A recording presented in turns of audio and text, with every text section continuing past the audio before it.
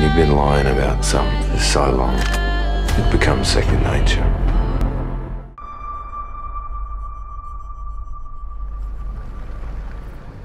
How are you, Gretchen? It's all over town that you're reopening the investigation.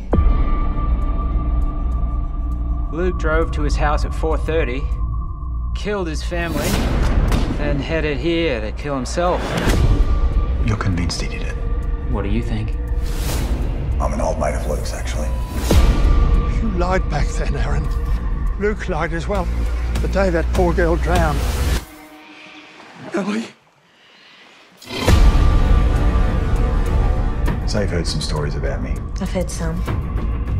I have personal history with the girl who died in a river 20 years ago. There's a connection between the deaths. It's pigs. This has got nothing to do with me. Grant. Don't say my name like you know me. You don't know me. Jamie Sullivan. He's lying. He wasn't with his nan. You think you're going to get the truth in a town like this? When you've been lying about something for so long, it becomes second nature. Where were you that afternoon? Why would I lie? Because Luke asked you to.